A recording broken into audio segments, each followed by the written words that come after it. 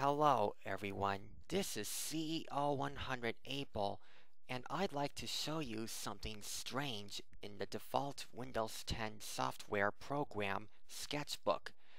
Remember how in various versions of Microsoft Paint where you could just resize text?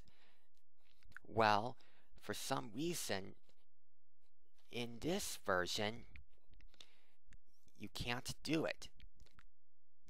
See right here it says tap drag with one finger to move.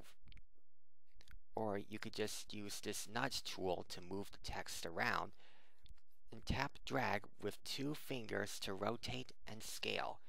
Double tap with one finger to reset. This is a strange limitation.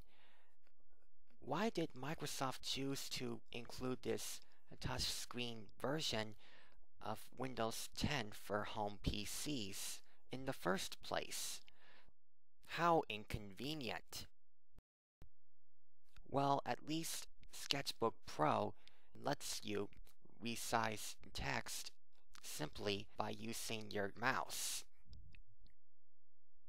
Well, that's all I'd like to say. So, goodbye everybody, and that's about it.